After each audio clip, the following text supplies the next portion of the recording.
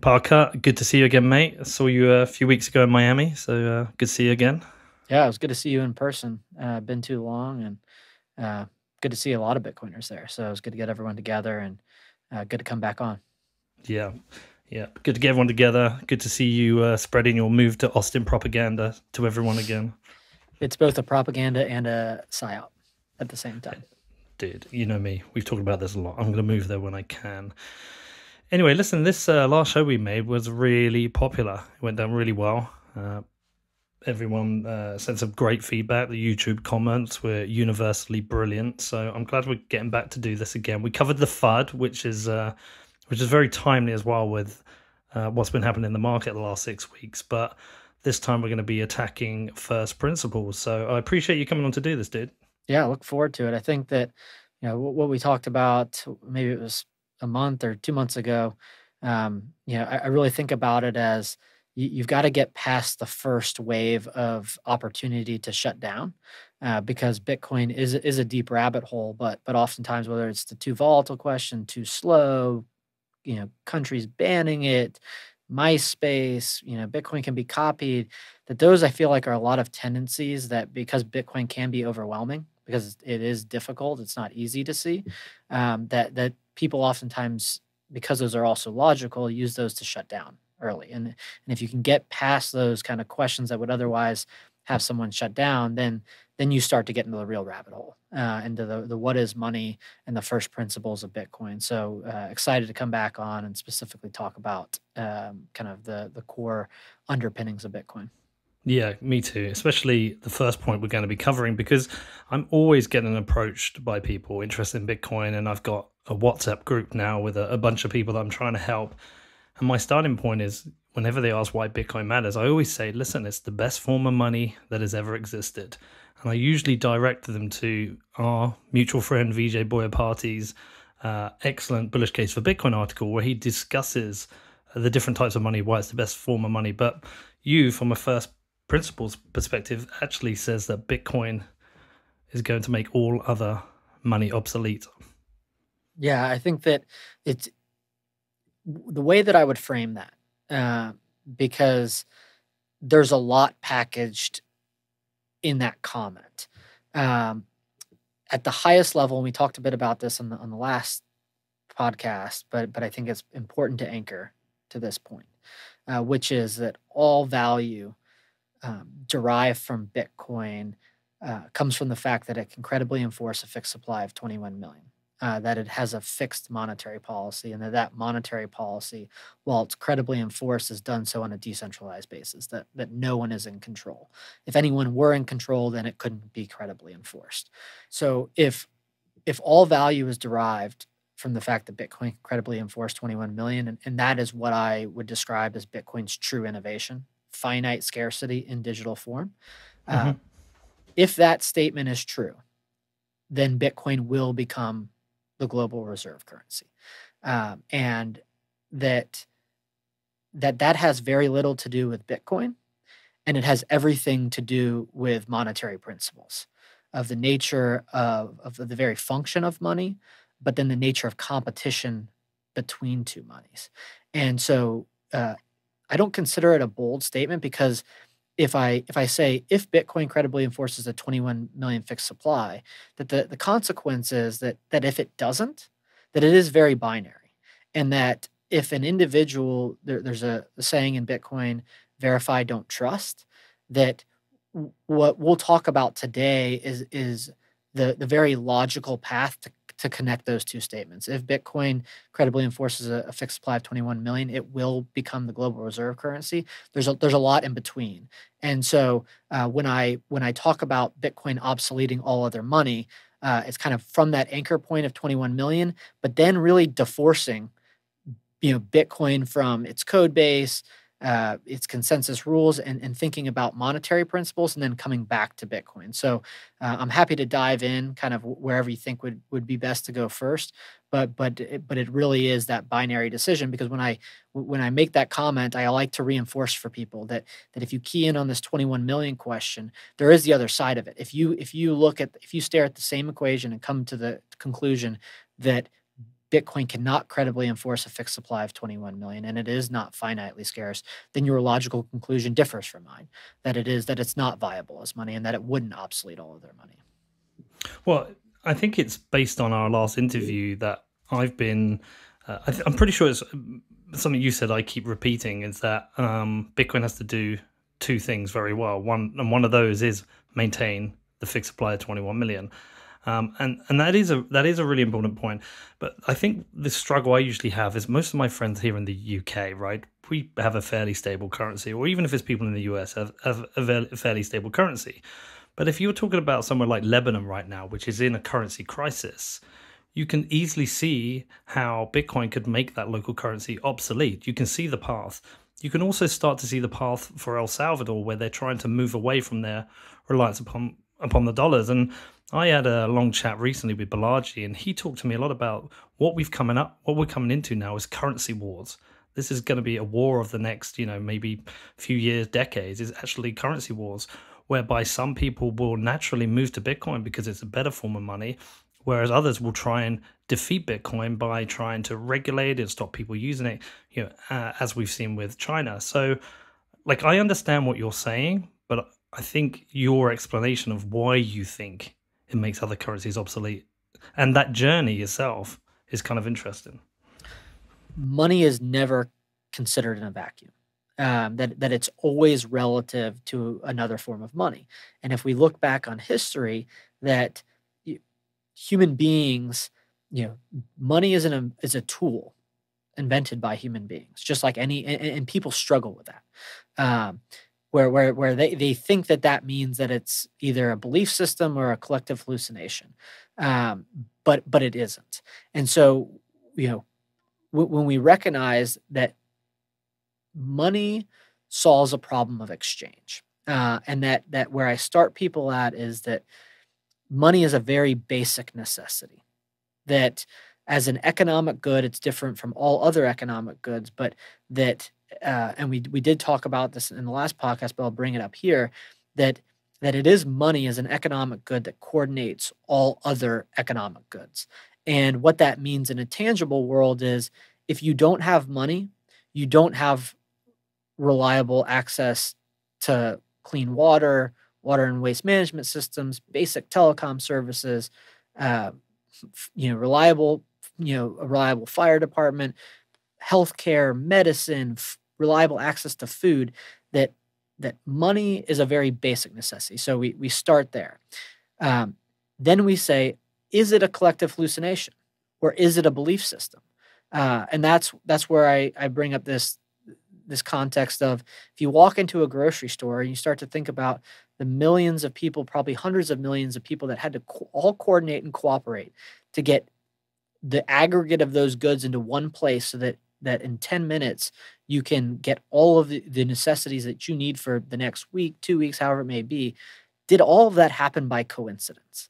And the answer is most certainly no. It didn't happen by coincidence, and that money isn't a belief system. It isn't a collective hallucination.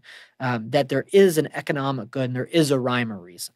That when you ask people, why does money have value? They oftentimes will say that combination of three things: hallucination, belief system, because the government says so, or there's guys with guns.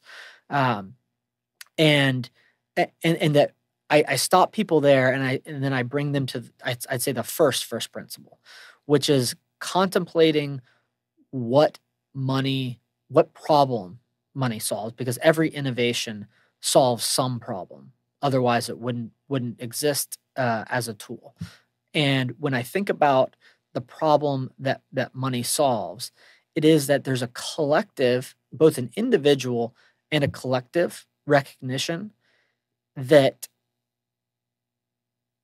overwhelmingly, not just on average, human beings benefit from trade and specialization. That there is a positive sum game to be had if individuals can focus on a form of labor and a form of output that they actually enjoy, that's valued by others. And kind of a very rudimentary version of that was, if every single human being on Earth had to do all of their functions in the day, like everyone had to go hunt food or everyone had to grow crops, then the range of choices that we would have access to, like we wouldn't have telecom, we wouldn't have the internet if everyone had to go hunt and kill a deer to feed themselves during the day. And that isn't necessarily why we need money, but it is the underlying principle of there uh, are positive sum benefits to trade, that we have a need to trade, and then it comes down to, well, if we are trading, and if there's a positive sum game to be had by trading, how do we trade most efficiently? And there's a recognition that trade is an intersubjective problem. We might all have our own unique preferences, but if we're going to trade with someone else, we need either to trade on a direct basis, trade chickens for apples or cars for homes, or we need some other intermediary good to do that. And that there, so the principles, if I was pulling someone through it logically, is money a basic necessity? The answer is yes. Is it a collective hallucination? No. And then what problem is it solving? Trade. And that when we think about trade as the problem to solve, it's either thinking about it as trade or exchange.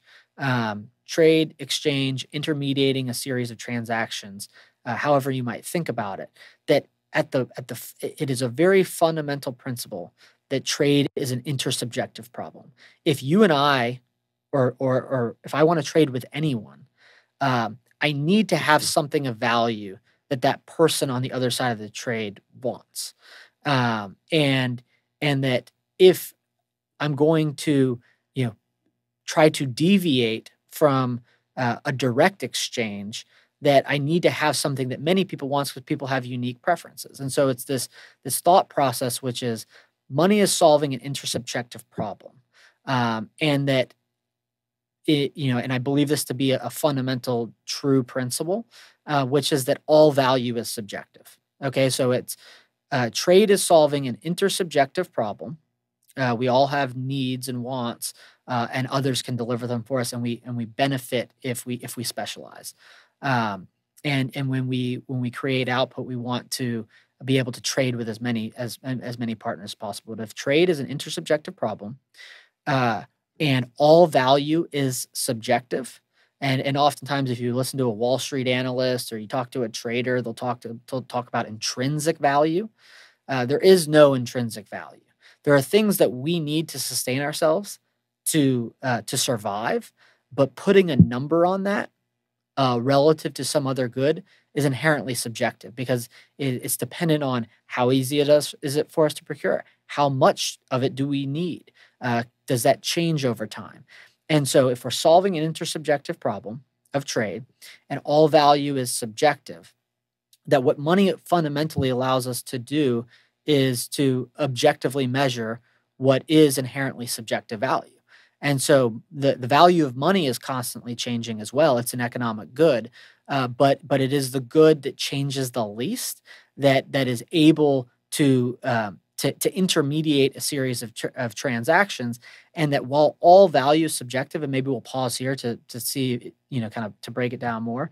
While all value is subjective, money is the good that allows us to objectively measure that subjective value, and that there are objective ways to evaluate what makes a good money, what is going to be most effective in intermediating a series of transactions, facilitating trade, facilitating exchange. Yeah, I think I understand it. And in its simplest form is that, as you said, money enables us to coordinate, and it makes us more efficient at that coordination. Because without money, we have that issue of barter. So it makes us more efficient. It allows us to coordinate.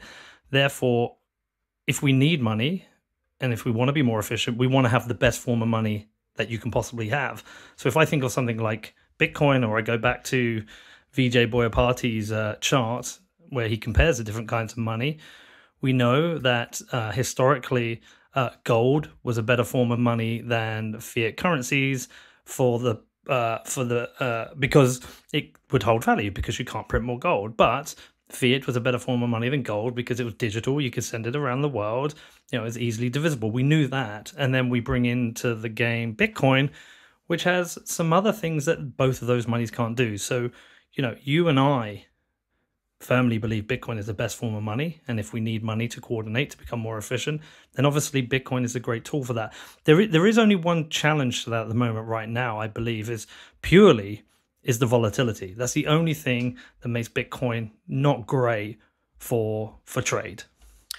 Well, the way that I would frame that is that historically, and I think this is also something that's very logical to folks, is that if they can accept that uh, that money is an economic good, and that it has a very purpose driven is or it's a very purpose driven solution to a problem that everyone on Earth has. How do I trade most efficiently? That um, that if some economic good is to emerge on the market as a better form of money, or as a replacement to an existing form of money, that it likely needs to be a step function change of improvement, but that it has to be necessarily volatile upon its path to monetization. That anytime someone is valuing something for the very first time, and then you're asking, you know, first 1,000 people, then 100,000 people, then 1,000,000, then 10,000,000, each order of magnitude, that each person has to value that good for the first time. And that there's information asymmetry, there's a difference of level of understanding. And so it's a path dependency to stability, is going through that Yeah. process of volatility. And that the output is actually the monetary properties, that something would not have the chance to monetize if it didn't share a common set of properties that have historically allowed something to be effective in trade. And I think that there is an important recognition to make. Most people do not have any conception as to why gold emerged as money. And I believe even those that have some frame of reference, the gold bugs themselves, that they don't truly get it. And so I think that when you have those two cohorts where it's like assume 99% of the population doesn't have a frame of reference that gold was a monetary standard, or the first principle as to why that was possible. And I bring these two things together when I say, because I think what anchors gold bugs is somehow the physicality of gold, because they link it to indestructibility, the impossible, kind of some ridiculous notion of maintenance burden, but that for I kind of speed people up on, because I think it is important to anchor to this. For those that don't understand why gold is money, they do generally have the frame of reference of the gold standard. They might not know why something is the gold standard of X, Y, or Z, but they know of this concept of the gold standard. And the reality is that the world converged on a monetary standard of gold. Now, amongst many things that gold bugs do recognize, they recognize very unique properties that gold had relative to other commodities that allowed it to emerge. It was very pure, such that if you got an ounce of gold out of the ground in San Francisco and China, those two things would be chemically identical to each other. That there was great uniformity, which allowed you to know whether or not the good that you were trading was actually the good that you were expecting. That you can melt down gold and divide it into smaller units, and that purity allows both for aggregation and division to not chemically change, which is important if the tool that you are using to trade is a measuring tool to facilitate exchange, to be able to make larger and smaller units. We'll talk more about that. But that also gold had this property of indestructibility, and this is I think where gold bugs kind of get anchored and where they then have blind spots. That if you dropped a bar of gold to the bottom of the ocean, and you came back 1,000 years later, it would be identical.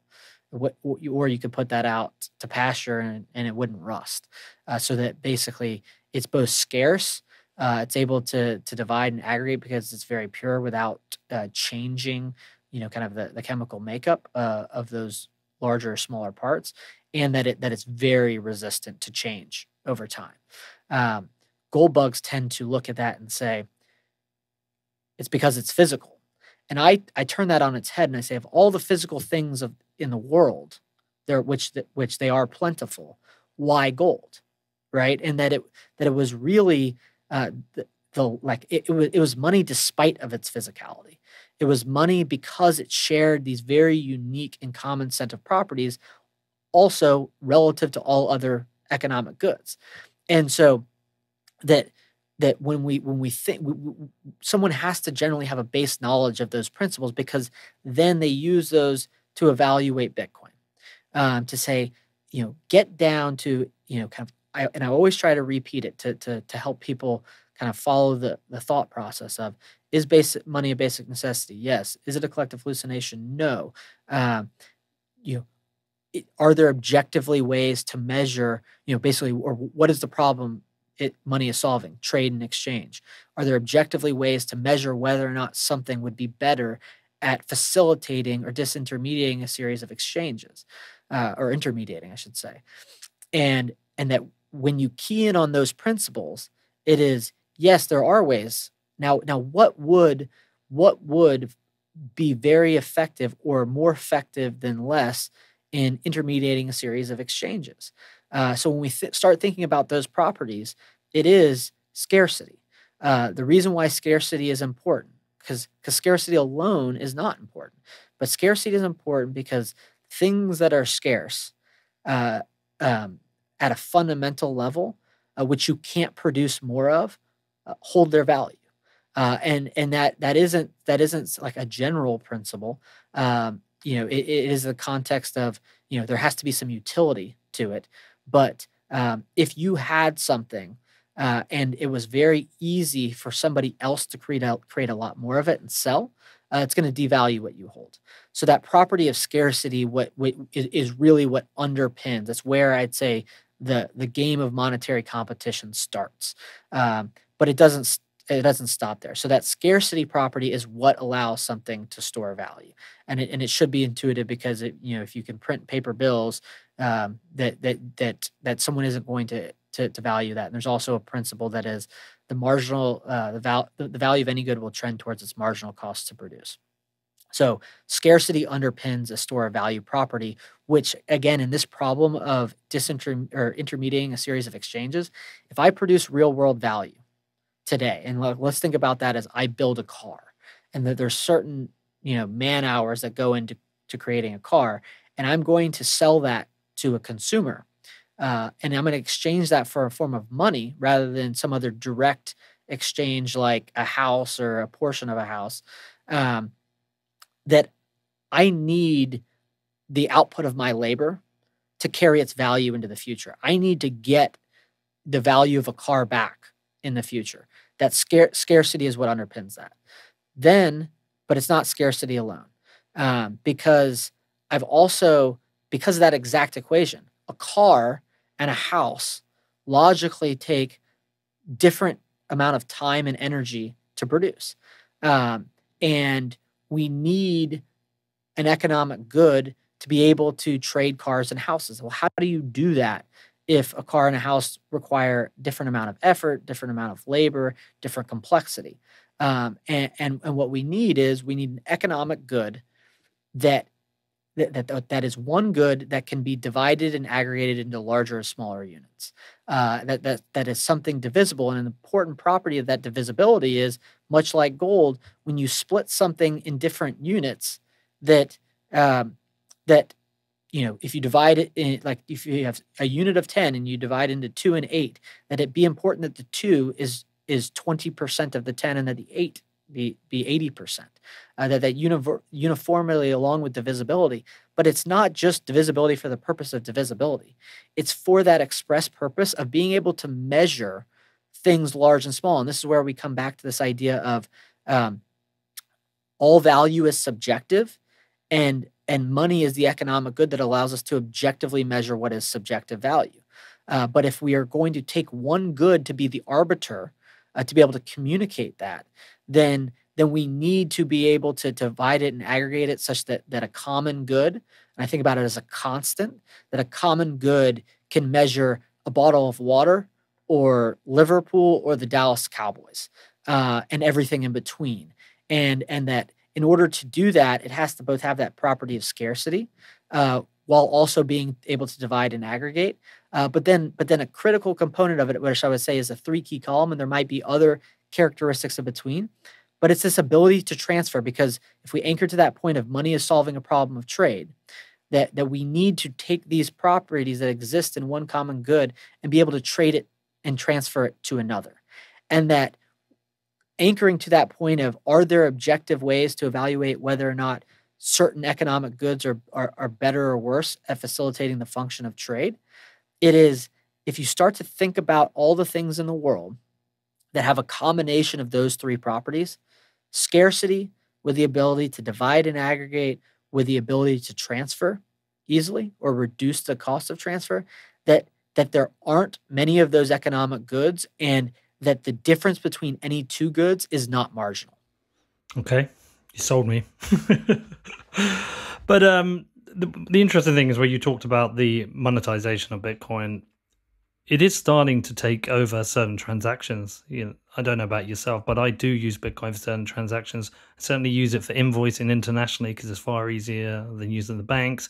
When I got to El Salvador, I was using Bitcoin to pay because it was easier than going to find an ATM to get dollars. There are scenarios where Bitcoin is starting to eat up parts of the medium of exchange, and I guess that's just something that's going to happen over time and increase over time. Right, and I think about, if we link it to these properties, it is that every single individual, if every individual in the world benefits from trade and specialization, which might not be the case, in like down to the person, but in general, that everyone is facilitating exchanges and trade every day if they can, and so everyone is evaluating, hey, I have this need. I have a need too, which this is a principle that I didn't mention.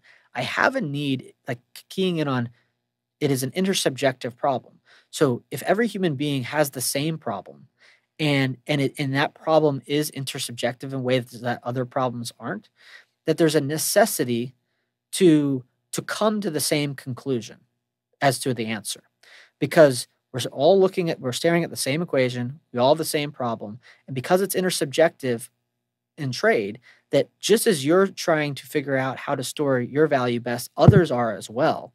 But my answer is codependent on your answer, right? So as more people look at this equation, which is, and if scarcity is what underpins it, and coming back to the very beginning, that the finite scarcity is Bitcoin's true innovation, with the ability to transfer, of course, that more and more, like, something has to store value in order for it to be effective as money. Um, and so as more people stare at this same equation, because there are objective ways to measure, they very logically come to the same conclusion.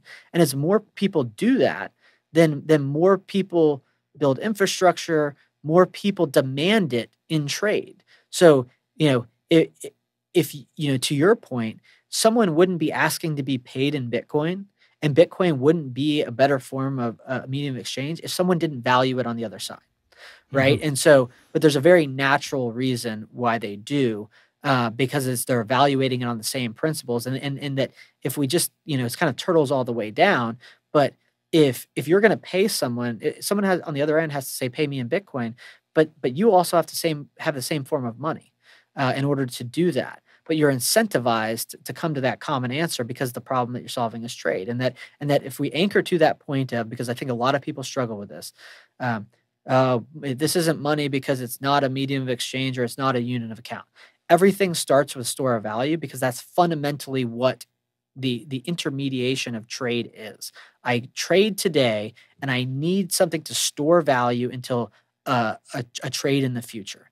That is the underpinning. As enough people stare at the equation and say, this economic good stores value, then as the population density of Bitcoin holders increases, where there's a collision of two people, one person wants to be paid in Bitcoin, another person has Bitcoin, and it's relatively easy, then it becomes a very natural progression of direct exchange, And then as enough people, as a critical mass, form around the convergent standard of value and are using it as a medium of exchange, it then, as a third and final step, becomes the unit of account. But it's very clearly and logically, you have to know why an economic good will store its value before you want to trade your services on a direct basis for it. Absent some very small percentage of transactions where the method of payment, where it might for a cross-border transaction, where hey, this is easier to send Bitcoin from the United States to Europe and then have someone on the other side convert from Bitcoin to euros. Those cases exist, but few and far between. And more realistically, it's something stores value. Then, as you understand why it stores value, you say, "Pay me in Bitcoin." Right. So basically, back to your first principle that Bitcoin obsoletes all other money, it comes down to it's actually quite simple, really. Comes down to the 21 million fixed cap that is enforced, and that ability to teleport it anywhere in the world near instantly, and it being censorship resistant, and that makes it the best form of money there is. Therefore, over time, everyone staring at the equation will move to this form of money. Yeah, and maybe let's talk about. So we talked a little bit about the I'd say the three core principles that make something uh, a good form of money or effective at facilitating trade and exchange. Scarcity, ability to divide and aggregate, the uniformity that goes along with that, tying to the ability to measure large things and small, but then the ability to actually combine those properties and transfer to one another on the other side of an exchange. But then when we think about, okay, now let's talk specifically about Bitcoin. So from the property of scarcity, its 21 million fixed supply is the optimal monetary policy. Like you can't get better than that. It's something that in its terminal state cannot neither increases or decreases. Um, and the reason and like when you talk about scarcity, everything before Bitcoin was relatively scarce. Gold was relatively scarce to both silver, copper, any other chemical element in the earth that could share a common set of principles around being able to divide and then transfer. Um, Bitcoin perfects that. So, because to give a frame of reference, gold increases by about 1.6% in terms of the percent that's produced every year. Bitcoin increases in its terminal state at 0%. So, kind of perfecting scarcity. Now, because many people aren't anchored to gold, let's think about dollars too. Uh, Bitcoin has a fixed supply. The Fed printed 3 trillion last year. Currently, just in June of 2021, they printed 167 billion. It's totally arbitrary, and the marginal cost to produce a dollar is zero. The marginal cost to produce $3 trillion is zero, and the same exact equation exists for the euro and the yen. So when we think about this property of scarcity, and also human beings, they recognize the dollar, the euro, the yen, they lose value. So people don't have to understand the first principle to observe the pattern and then follow the pattern. And so dollars abundant, becoming more abundant, Bitcoin fixed supply. So perfecting scarcity. Kind of Bitcoin checks the box both relative to gold and dollars. Then the ability to divide and aggregate. Um, Bitcoin can be broken down into 100 million units. So while there's only 21 million units or 21 million Bitcoin, each Bitcoin can be divided and aggregated into 100 million units. That again is important because when you think about gold, while gold shares a common property, which is it can be melted down and divided into smaller units and larger units, it's inherently limited. That process is very difficult, and that while it's possible, it's not practical. And that's really because while it was possible and not practical, that's really why the dollar emerged or banknotes did that became fractional representations of gold. So while I think it's key to pin to gold, there's also a recognition that most people don't have that appreciation. So then it's like, come to the dollar. The dollar is very good at being able to be divided and aggregated. Kind of again solving that core problem. Bitcoin, while a dollar can be divided into to 100 cents, that's really less important. That practically speaking, a dollar can measure all things large and small, as can Bitcoin. That you can buy a bottle of water or you could buy the Dallas Cowboys with Bitcoin. That it could measure something that is the equivalent of multiple $1 billion today, but also very small. Um, but when we have these building blocks, it's like, okay, the dollar doesn't have scarcity, uh, but it can be divided and aggregated. Bitcoin has scarcity and the ability to divide and aggregate, and likely to an even greater extent. So it checks those boxes. Now, keying in on the ability to transfer, and how Bitcoin scores there. And this, when I talk about Bitcoin's fixed supply of 21 million being its true innovation, that is its innovation, but it's combined with these two other properties that are critical to making it functional as money. That you can take this physical property of scarcity, or what was formerly physical, have it be in digital form, and transfer it over a communication channel. And I consider that to be like Bitcoin's mic drop.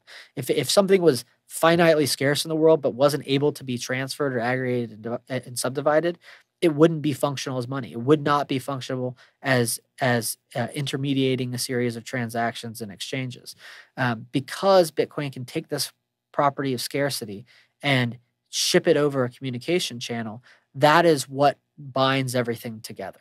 Now it's likely also because it's digital that it can have finite scarcity, but that when we compare that to the the digital dollar is basically the equivalent. You can wire money across the world. You can swipe your credit card. There's a monetary system that's been built to be able to facilitate dollar exchange very easily. That is not the case for gold, right? That was really why the dollar began to emerge, to solve this problem of portability and divisibility. That dollar system ended up becoming co-opted, and as it untethered from gold, it lost the property of scarcity. It was possible to sever that link. And so when we add them together, again, dollar not scarce, while it's easy to divide and aggregate and it's easy to send over a communication channel, it doesn't have the fundamental property that is the foundation, the scarcity, and that Bitcoin has all three. So it's kind of evaluating on that level, but always coming back to the first principles too, because I like to come back up to the highest level, which really is, what is the problem money is solving? Is this economic good going to be effective in solving the problem that I have? And so it's kind of like evaluating it, but then coming back up to that highest level. So really, it's just perfect money, pretty much. That's what I'm taking for this, is perfect money. And for you and I, as individuals or economic agents or entrepreneurs running businesses, this is the best money for us. Perhaps it's not the best form of money if you are a government, because Bitcoin misses some of the properties you need or you desire to operate government. But for us as individuals, citizens, economic agents, it is the best form of money, and hence why it makes all other money obsolete. So I think another way to say, I don't know who put this out originally, but it's this idea that Bitcoin abstracted away all the non-moneyness of money. Basically by not just abstracting, by removing the physicality, it basically got money to its perfect form, and it did so by by creating a finitely scarce supply, something that doesn't change, something that can be sent over a communication channel, that can be accessed on a permissionless basis by anyone in the world, kind of within reason. Like you have to have access to the internet, have to access the technology. So it's not to say that today, literally all 7.5 billion or 8 billion people could just plug in, but that is possible or practical in the future. And so kind of connecting these ideas to which there's a core link, that if I go back to the beginning of, if Bitcoin has a fixed supply of 21 million, it will become the global reserve currency. There's a principle that is that every form of money is competing with each other for every exchange. We use loosely, but think about it as every individual in the world has an incentive to have the best form of money that's going to store its value. Kind of think about it as two ways: store its value in the future and create the largest range of choice. If I contribute my time and energy to create real world value, I want to convert that into, have the options to trade with as many people as possible. And because this problem is intersubjective, everyone is evaluating the problem through the same lens. And they know, so it's like when I'm evaluating what is the best form of money, I have to consider what does Pete consider to be, what are the properties that he is going to evaluate? Because if I think that something's great, but no one else values those properties, then then what I've chosen to convert my labor into is not going to store its value. It's not going to get me what I want in the future. And so with the monetary properties being objective, and that all exchanges are competing with all other monies, and we have this incentive to trade with as many people as possible. And then that kind of last component, which is if you start to think about scarcity, divisibility, uniform ability, transferability, no two goods, like it's not a difference between 51% and 49%. And that as each individual joins a monetary network, that the range of trading partners for basically each one unit increase, or I should say one order of magnitude increase in the network, the number of trading partners increases by 2 orders of magnitude. And so that reality drives basically this monopoly, like money monopolizes effectively, and it does so for very natural reasons, because no two good is marginally different. That if you evaluate everything on those kind of 3 core properties of what underpin money, and recognize that everyone has that same problem, and that they're all trying to come to that they very necessarily need to converge on the same solution in order to be able to trade. That monetary competition and the benefits from monopolizing money are very different than competition between 2 companies, and that is very natural, a very natural function of money. When people kind of start to evaluate, okay, if I'm going to trade today, what is a good form of money? What is going to be the best form of money? If I'm going to trade tomorrow, that answer is likely the same conclusion 5 years from now, 10 years from now. And if everyone is evaluating it based on the same principles because of that intersubjectiveness of the problem, that they logically converge. And then what they get when they do that is they get a pricing system. And I think that this is a really key component to anchor people to. That the very conception of prices and value only exists because of the convergence on a common monetary standard. That you wouldn't understand that a gallon of gasoline is $2.85, or that a home is $300,000 or $400,000. That very concept of price only exists because a large number of people have converged on the common use of money. And so what trips people up oftentimes is, well, there's the dollar, the euro, the yen. We're going to have a bunch of different currencies, of course, like we have them today. And that's not really logic. It's, you have to ask, like, well, why do those all exist? And the reason is they all emerged from a common use of gold as a monetary standard first, but that necessarily as the market converges on a monetary medium, we start to get prices. That's when it starts to become a unit of account and a medium of exchange.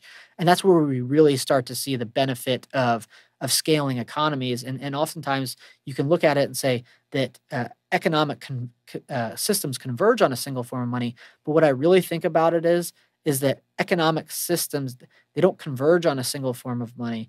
It's that they emerge from a single form of money. That basically the common use of a form of money is actually what allows supply and demand structures to form, and it allows price systems to form to communicate information.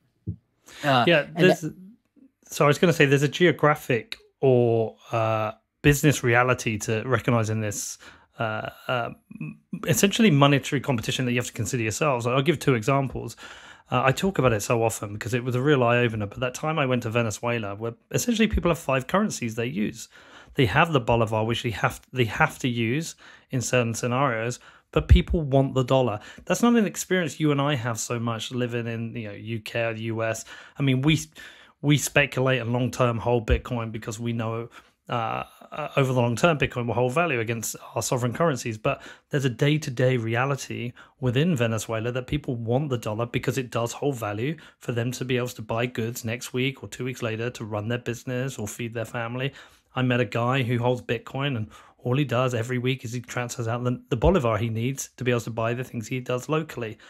And then there's a slight difference where I talk about how I run my business or personal finances. I've run my cash flow. So all I ever need is 8 weeks cash flow to run the business and my personal finances.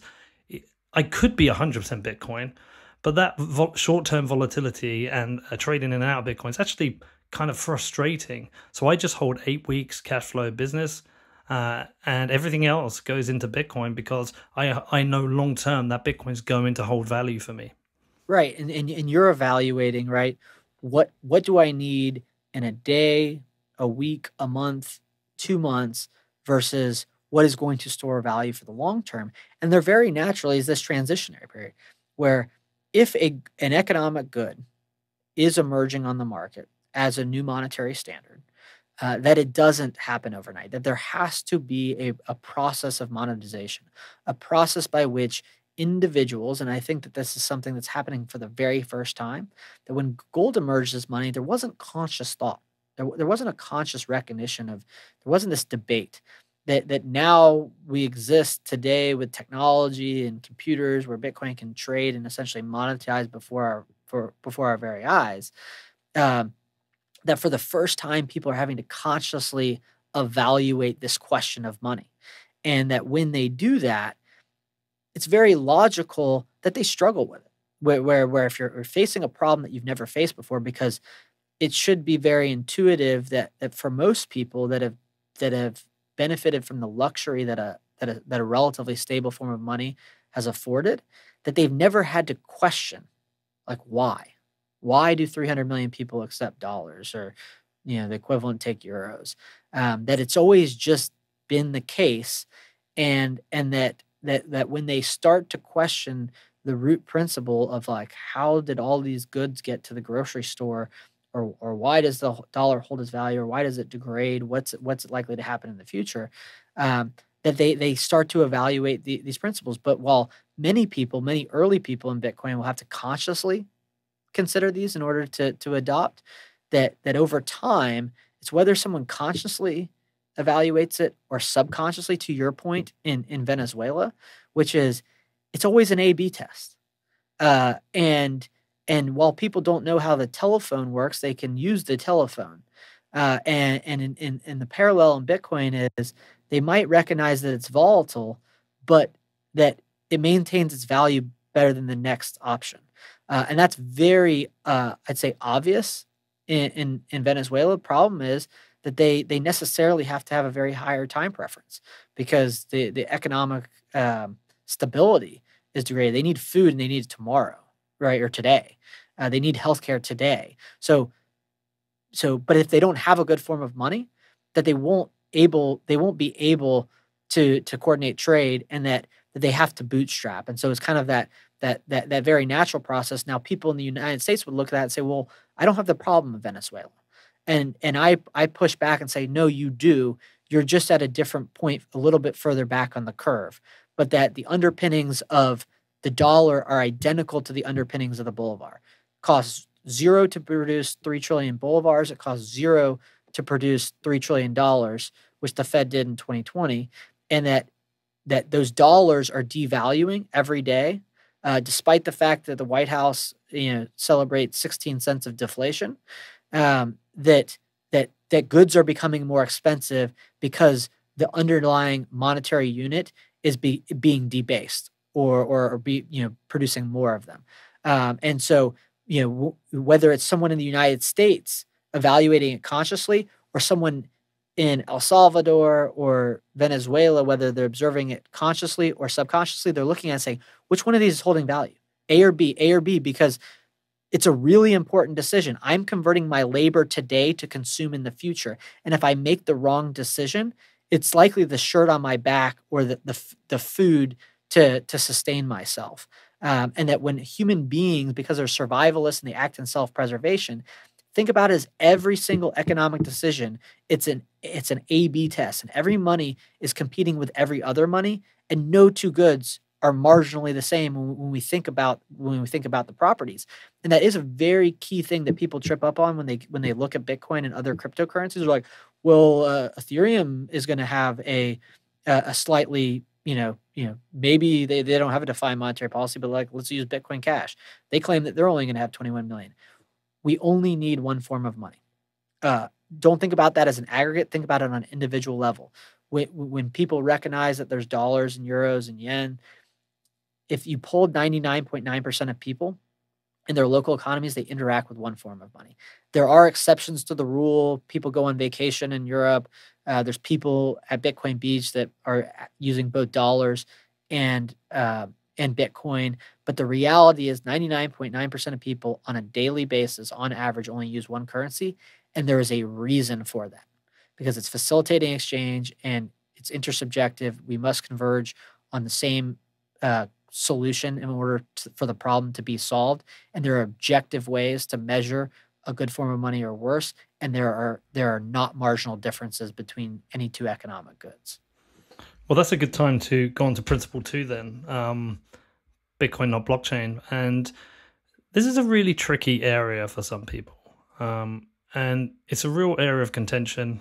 Often when I introduce people to Bitcoin, they then ask me about other cryptocurrencies. They ask me about Ethereum. If you hold pretty strong principles about Bitcoin, you get called a maxi in a pejorative way.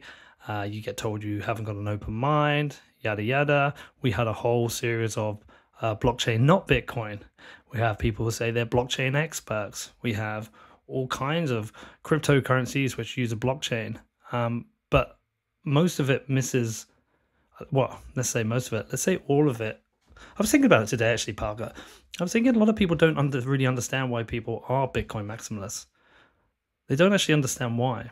They don't understand monetary principles.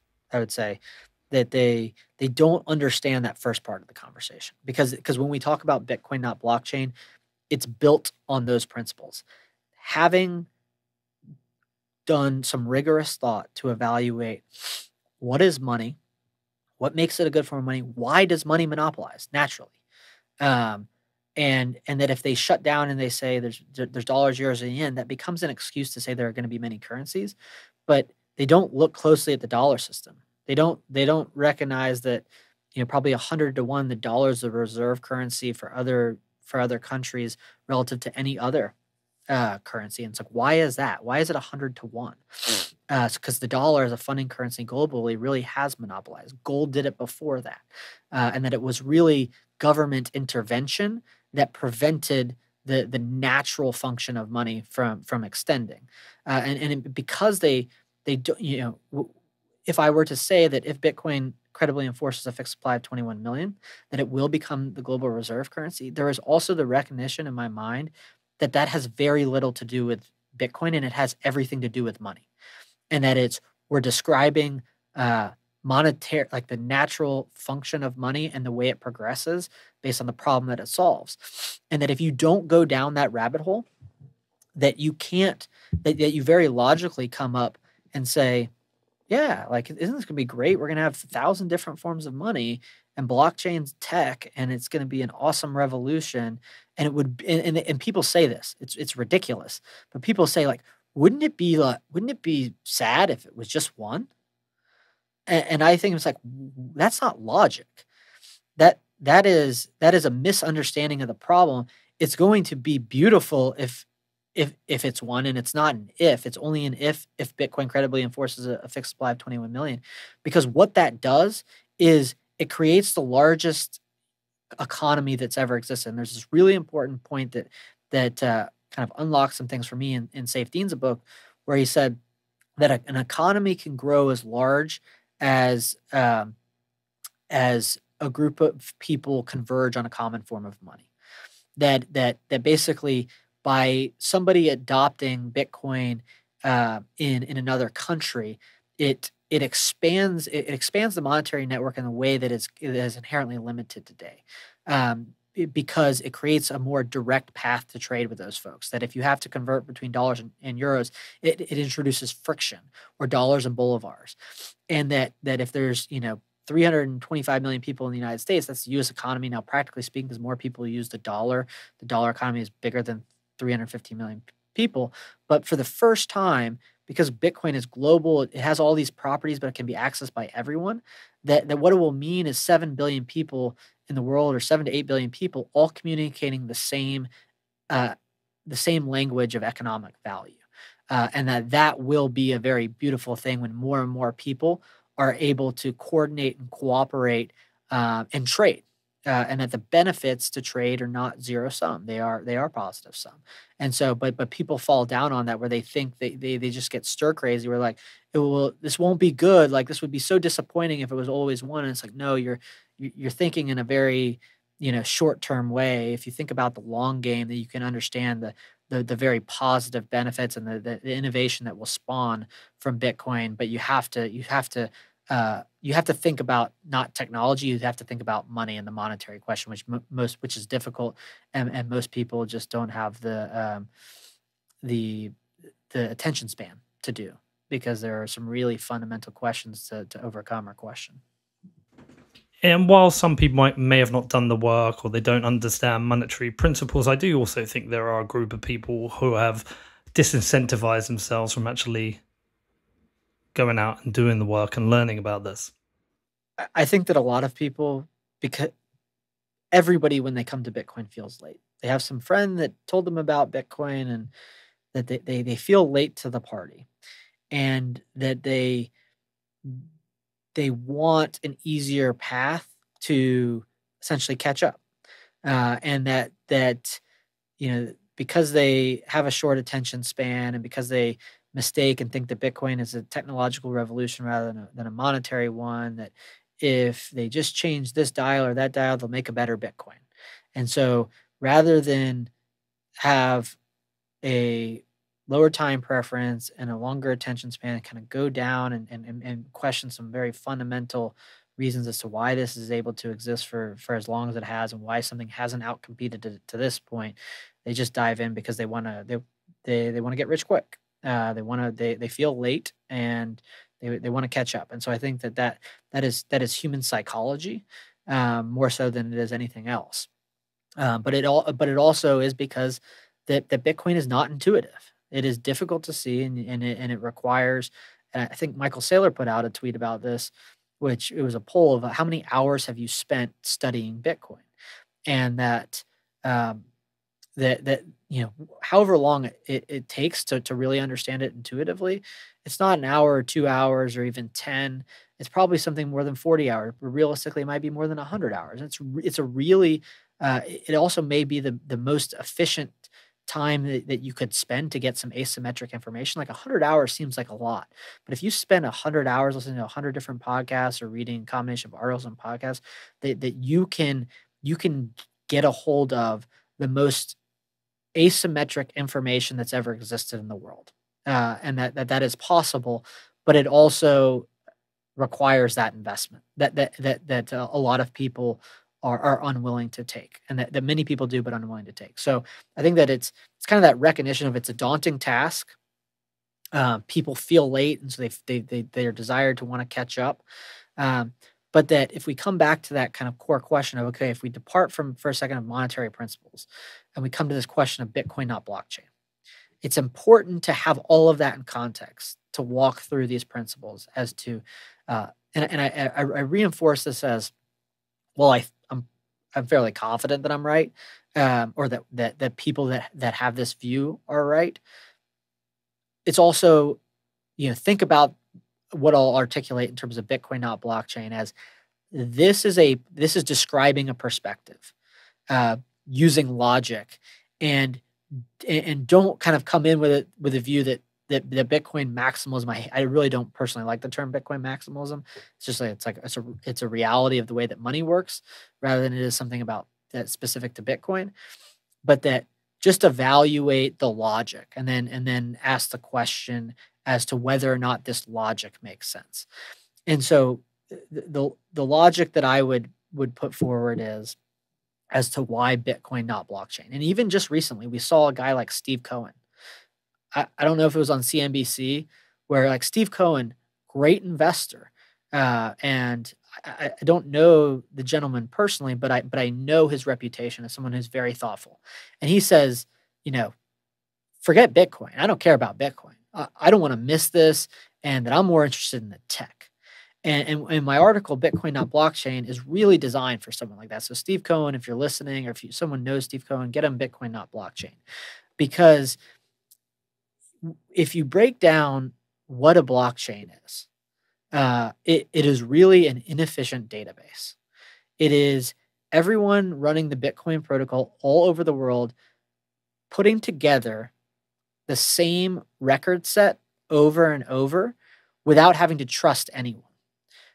Where they basically look at it, evaluate every Bitcoin transaction based on a core set of consensus rules, and that what is commonly referred to as a blockchain is a way to order those transactions. And what does that ordering do? It allows it basically creates a set of rules to say what transaction happened first. That becomes really important in the context of money and effectively the decentralization of money, or the enforcement of a fixed supply of 21 million on a decentralized basis, because there's two problems that we had to solve. And we talked about this in the last podcast, which is, there's a lot of consensus rules, but one of them is this Bitcoin that's being transacted, is it consistent with the fixed supply of 21 million, and has it previously been spent?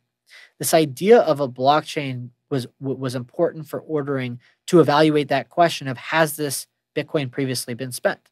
Because if I have a Bitcoin and I send it to you, Pete, and I send it to anybody else, that the network has a way to know which one of those two instances happened first, so they know which transaction is valid and which transaction is invalid. The blockchain was critical to that ordering process, and to have it be done on a decentralized basis. Think about it as every individual node, or just think about it as any individual or any company evaluating independently, did this transaction happen before the other, to know whether or not it's valid or not, and being able to come to the same state at the end of the day, because it's important to form consensus, to know whether or not a Bitcoin to be spent would otherwise be valid.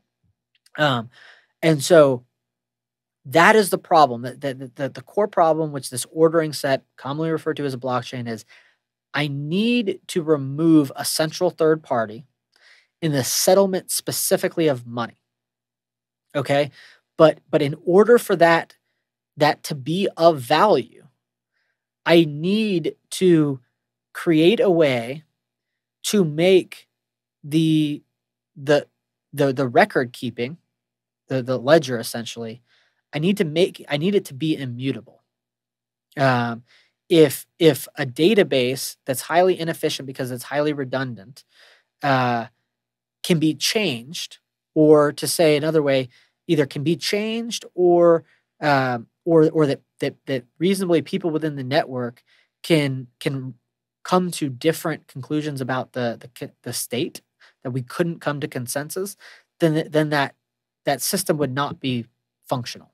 It wouldn't be valuable as money.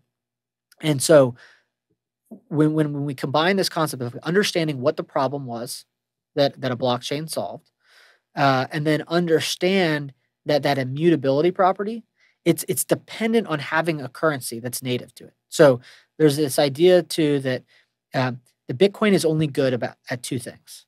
It is good at currency issuance and currency settlement. It is a closed loop system. Bitcoin knows nothing about the outside world, but what it does very well is this or is this not a Bitcoin? And in doing that, it effectively to incentivize a security apparatus to ensure that a transaction couldn't be I would say invalidated, but that an invalid transaction wouldn't be validated. It needs a current, like the blockchain, the ordering system needs to pay for security. And it needs to pay for security in a way that can be a closed loop system, that can know nothing about the outside world and just know, is this a valid Bitcoin? So it's this idea that Bitcoin needs its blockchain, and Bitcoin, the currency, wouldn't be valuable without its ordering system, its blockchain. but that its blockchain would not be viable or would not be relevant if it weren't immutable, and it needs its currency to be able to pay for security. Today, that happens in the issuance of Bitcoin every 10 minutes, which is 6.25, and every 4 years, that 6.25 gets cut in half, but also comes in the form of transaction fees, where every time you send a Bitcoin transaction, you attach a small amount of Bitcoin. You say, you basically ask the miners, hey, if you confirm that this transaction that I'm setting is in fact valid, that it's consistent with a 21 million supply cap and it hasn't previously been spent, I will pay you this small amount of Bitcoin. That currency system that's native to the ordering system or to the blockchain is critical. So if you use those principles to say, okay, well, what is the problem that a blockchain is actually solving?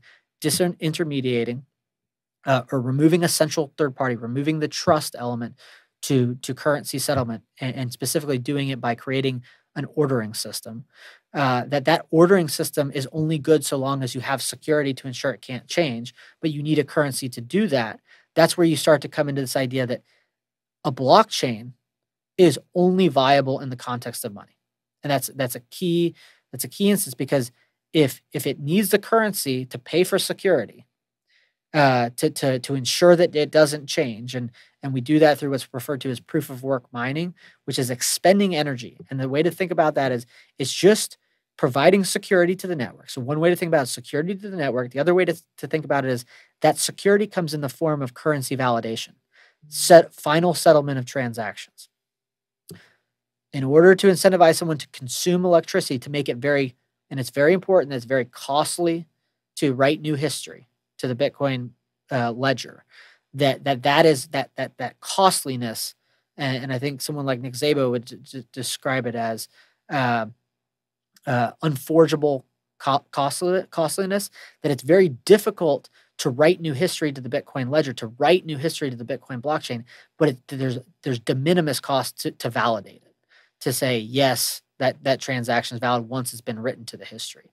That relationship between unforgeable costliness and the low cost to validate or to assay creates the dynamic where the ledger itself, that's independently aggregated based on a consensus set of rules, becomes uniform or can reach consensus. And so if the value is removing a third party and that it needs a currency, and if you start to think about other applications like file storage or beef on the blockchain, that basically two things happen. It's actually the currency validates based on a set of consensus rules, but it's also native to the network, that you can't have enforcement. Like the Bitcoin network can enforce nothing in the real world. As soon as you start to bring things in from the physical world, you might be able to transfer a token with an equity or tie it to a house, but you can't physically make somebody move out of the house, or you can't actually make somebody pay you stock dividends. That this idea of both enforcement of actual settlement of the currency being tied to the same exact set of rules as currency issuance become really important. But if you get to the point where you recognize that a blockchain will only be functional in the context of money, and the evidence of that is that the only other attempts at a blockchain, whether it's file storage or putting real estate on the blockchain or any other harebrained idea, it's that the token themselves is a bearer asset. It has to compete as a form of money.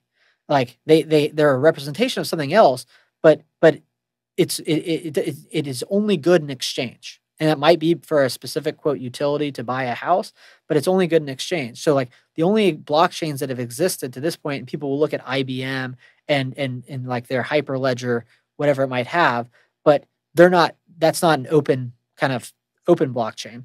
But recognizing this principle, or a blockchain is only viable in context of money. Bitcoin needs its blockchain. It's irrelevant without it because it's an ordering system. Its ordering system is irrelevant without a currency to protect the network or to solve for immutability.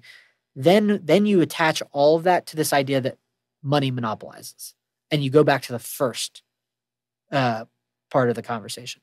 So it's like a blockchain is only viable in the context of money, and if money monopolizes, then we only need one blockchain. We only need one currency, and only one blockchain will be viable. And when you think about it from a practical perspective, it is that if every form of money is always competing with every other form of money for each exchange, then every blockchain is doing the same thing. So when we think about immutability on a relative scale of the integrity of the data itself, uh, there is a very natural incentive to opt into a more secure network than a less secure network, a network that has more trading partners rather than less trading partners, and that it's not just likely, it's definite that no two networks are marginally the same. So if someone looks at Bitcoin's hash rate, it's 100x its nearest competitor. It's 100x more secure. If you're going to convert your real world value into a form of digital money, you are incentivized to opt into the most liquid network, the most secure network, the network that will allow you to trade with the most people. And it effectively, by its existence, because money is an A/B test, and because we only need one, it obsoletes all other blockchains, and that all other blockchains are inherently insecure or are the opposite of immutable. They are mutable. They don't have a purpose. But that becomes the thought process or logic. Parker, you're fast becoming one of my favorite people to talk to about Bitcoin. So if you better not create a BitClout account, because I'll be devastated if you do that. Oh, I will only ever trash on BitClout. Right. Obviously a scam. Okay, cool. Understood.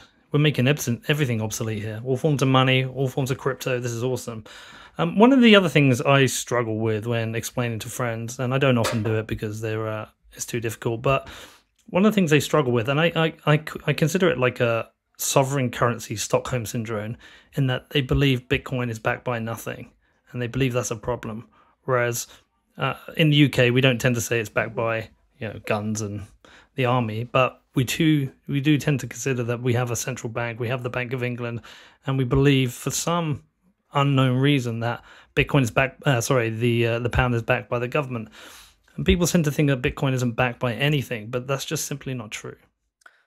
Well, I would frame it as this: that you have to first recognize, what does this concept of backed by even mean, right? And when I frame it for folks, it's that initially the dollar was backed by gold. That the dollar was a fractional representation of gold. I always get my numbers slightly wrong, but kind of in the early 1900s, it was 20 to 1. That if you brought $20 to the bank, that they would issue 1 ounce of gold. And then when FDR affected Executive Order 6102 in 1933 or 1934, then shortly thereafter they devalued it such that one, it banned private ownership, but then those that did have the ability to convert dollars to gold, that it was then 35 to 1. But that idea of like this idea that people reference without much conscious understanding of it, that's like that Bitcoin isn't backed by something. They're anchoring to a combination of that idea that dollars were originally like convertible to gold, and they were quote backed, as well as this idea of to your point about the government and the government backing the pound, that there's this idea of backed by the full faith and credit of the U.S. government, and that idea is something that's more tied to debts.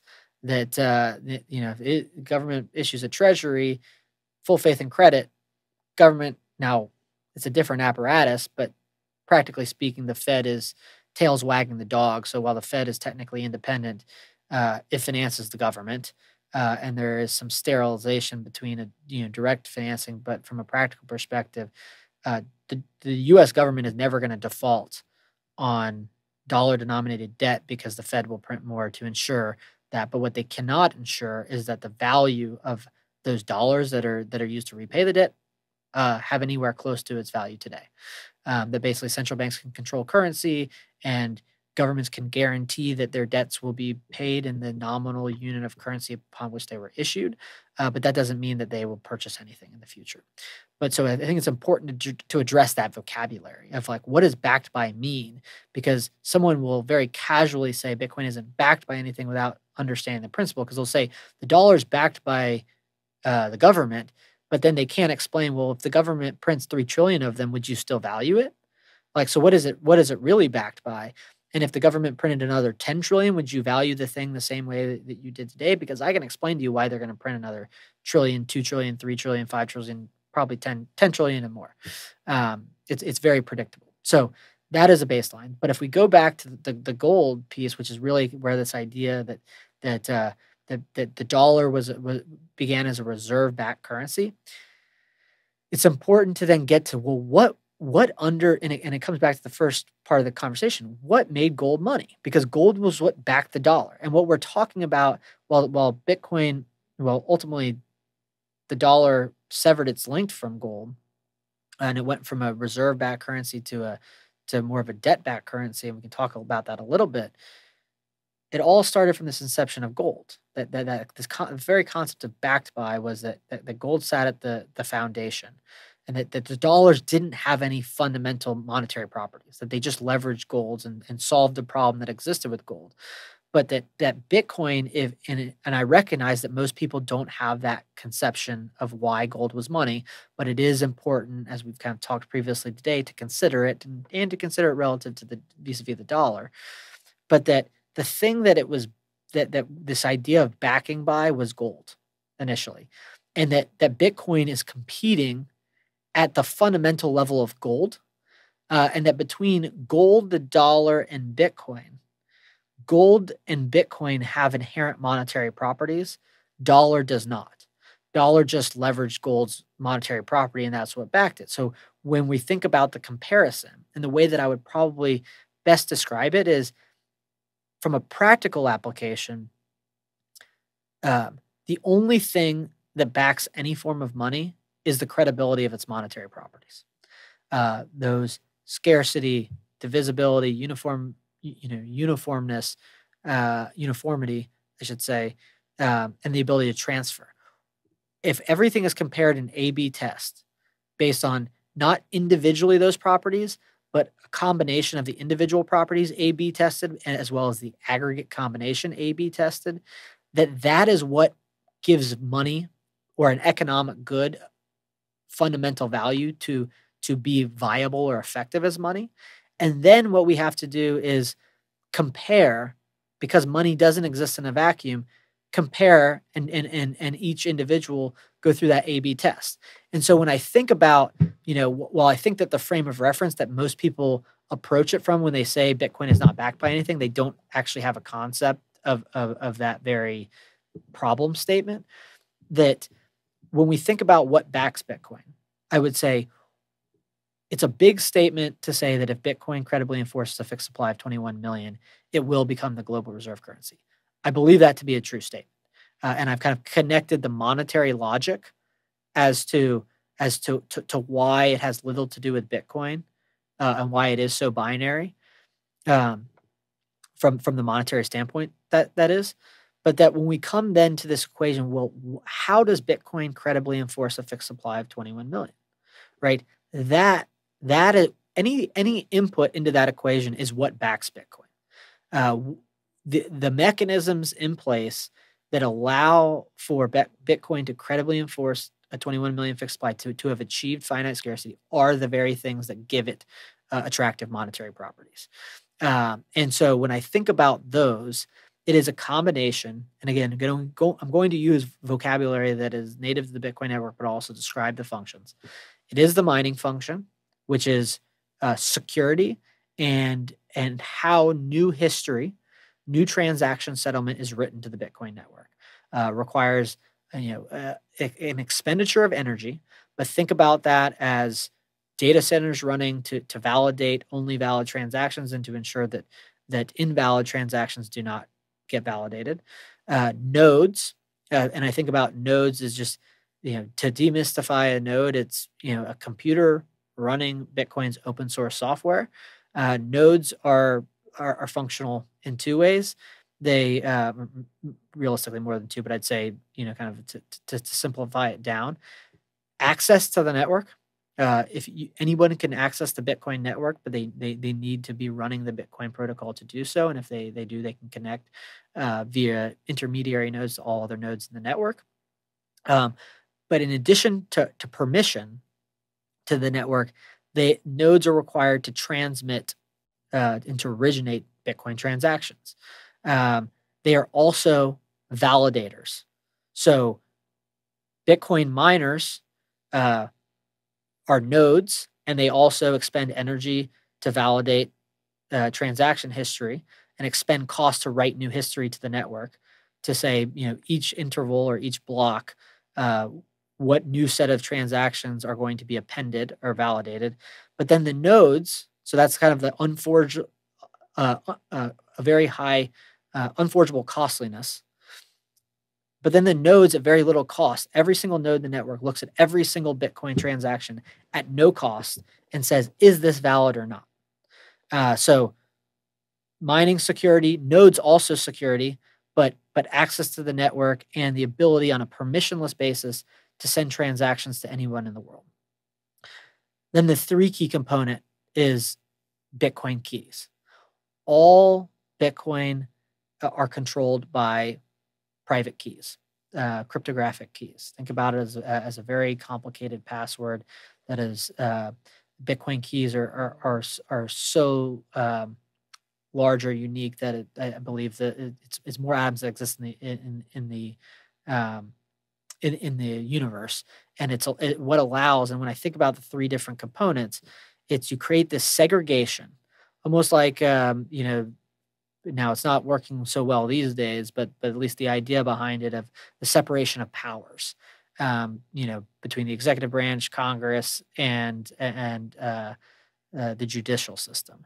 It ultimately becomes a game of a standoff where everyone's pointing a gun at each other, and that basically the keystone is the currency. The currency itself is what aligns all the interests between the miners, node operators, and people who hold the currency and hold private keys.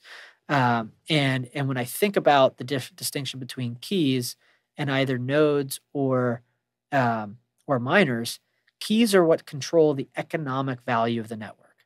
Keys are the only thing within the network that are permanent. That if you have access to a Bitcoin key, that is how you transfer value within the network. It is really important that ownership of the network, and this is what the proof of stake people think, that it's very important that currency validation and ownership of the network be segregated. That ownership or dominant ownership of the network doesn't also dictate the rules as to what is a valid Bitcoin or not. And that you kind of think about nodes as, a node is how you transmit. If you were to use a private key to send a Bitcoin transaction, you need a node to do that. That then the miners are also nodes, but miners also have their own private keys that basically are a currency that's been issued to them. But that this idea of, is a Bitcoin transaction valid, kind of puts these three different constituents, of which there's many overlaps, not necessarily at odds together, but aligned behind how to validate in this closed loop system what is and isn't a Bitcoin. And that when you do that, when you basically have segregated functions of permissionless access to the network, validation on the side of writing new history, which miners do, as well as everyone being equal. I think about it as like equal and protected under the law of Bitcoin. That if you have a private key to a Bitcoin, that they might be prioritized based on what you're willing to pay them, but that there's a certain set of not democratic rules, but of evaluating each transaction on the same level of, like, does this check 15 boxes? If yes, it's valid or not. That aggregate function makes it impossible to cheat because it's both decentralized and as it expands, it becomes ever more decentralized. And that when we think about the security function of Bitcoin, to come back up, because going down to a deep level, but then coming back up, that the security function of Bitcoin is tied to its fixed supply. So when miners are appending new history and settling transactions, so think about each key is sending transaction, or not each key, but at a current point in time, that in order for miners to get paid for doing work, they only get paid in Bitcoin. And so that currency, the currency itself becomes the common interest, and it also is what essentially separates and aligns incentives. And so in this world, and there is a key, I'd say, fundamental economic underpinning, which is if everyone, miners, node operators, people who just hold currency and have keys now, you either need to use someone else's node or your own node. That anyone who has voluntarily opted in to a currency system with a fixed supply, none of them have an incentive to allow anyone else within the network to debase the currency. Basically, anyone who's holding Bitcoin as a currency doesn't have an interest in allowing miners to award themselves. Node operators who are also currency holders are pointing the gun at the miners if they try to issue more currency that would be valid, as well as each miner to themselves. And that Bitcoin is so decentralized, and that there is this very intricate puzzle that's been put together to make sure that incentives are both aligned, but also at odds to each other, or aligning behind the one economic incentive that there can only be 21 million Bitcoin, that all of it works in tandem, and at the output, and that can come up to the highest level. It is price is an output. The monetary properties are the input. The core property of Bitcoin is 21 million. That it remain fixed. The way it affects that is the aligned incentives between miners, nodes, and holders of the currency that hold private keys. Everything follows from there, and as more people evaluate, okay, do I have an understanding as to how this puzzle comes together to enforce a 21 million fixed supply, that becomes the monetary property. And when people see Bitcoin trading on a screen, they think about it as units changing, but really all that's changing is a preference. It's each individual saying which one of these forms of money has a more credible monetary property at its foundation. Dollars or Bitcoin, euros or Bitcoin, gold or Bitcoin, yen or Bitcoin. And as more and more people evaluate the 21 million question and how it works, they come to the conclusion that it is credibly fixed. And then as they adopt that, it attracts more miners. The network ownership becomes even more distributed. There's more node operators, and so that over time, it's not a static. It's not a static enforcement. It's that the fixed supply becomes harder and harder, or more difficult to change as the network grows larger and larger too, as a kind of foundational principle.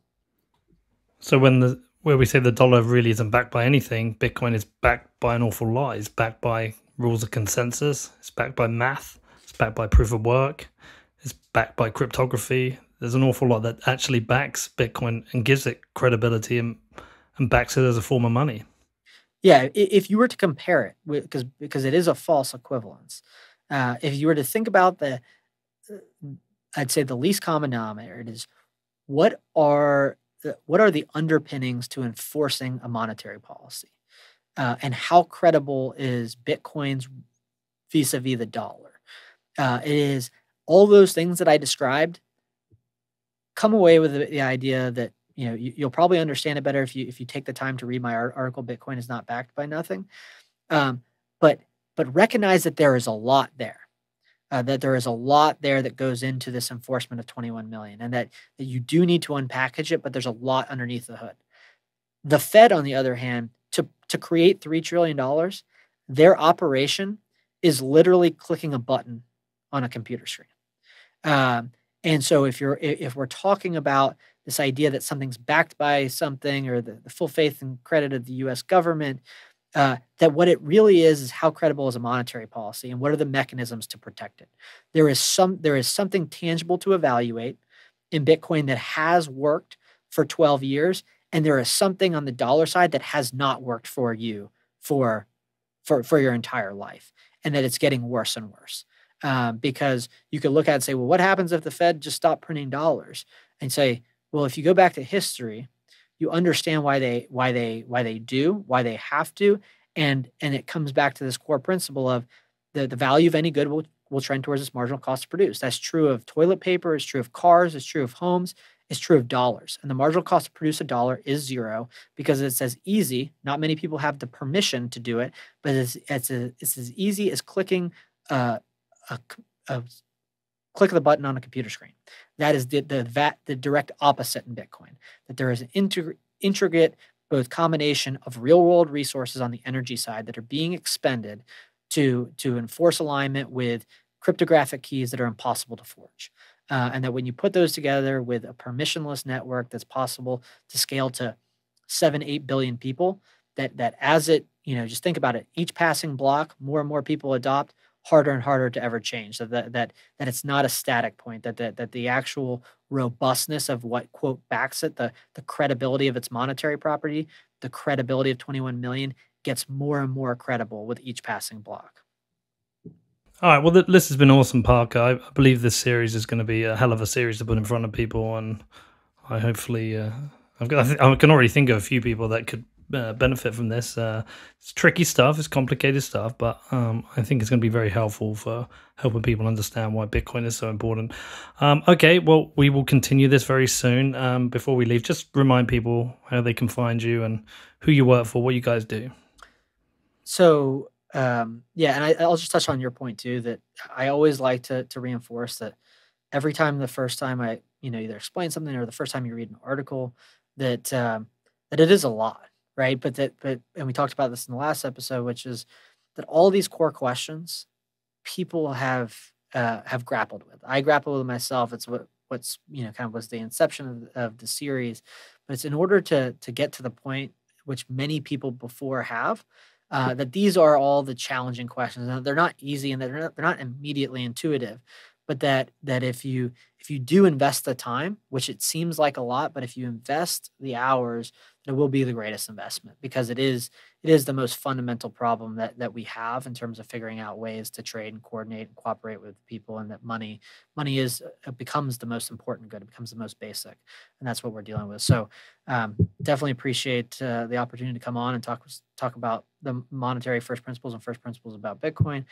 People can find me on Twitter, Parker A. Lewis on Twitter, and then Unchained Capital. All my article series are on the blog there, and if people are interested in Bitcoin native financial services, multi-sig, custody, lending, ability to buy and sell Bitcoin, we help people hold their own keys.